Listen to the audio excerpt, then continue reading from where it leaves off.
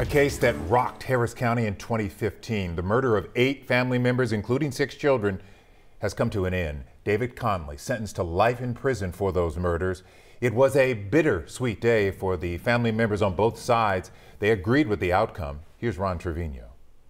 We, the jury, find the defendant, David Ray Conley III, guilty of capital murder as charged in the indictment.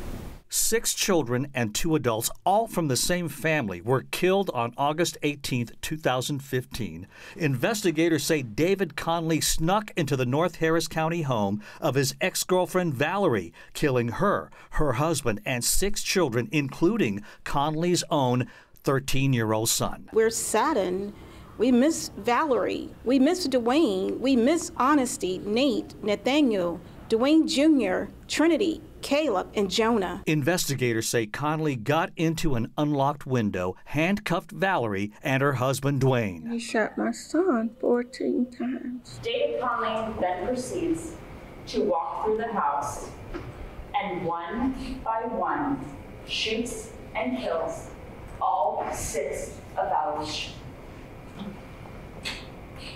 And then finally, David Conley shoots and kills Valerie Jackson, putting an end to what I imagine was the most terrifying and horrific last hours of her life. Valerie was able to text her mother out of state during the initial attack, asking for help. It hurts my heart as a parent, not, my child reaching out for help.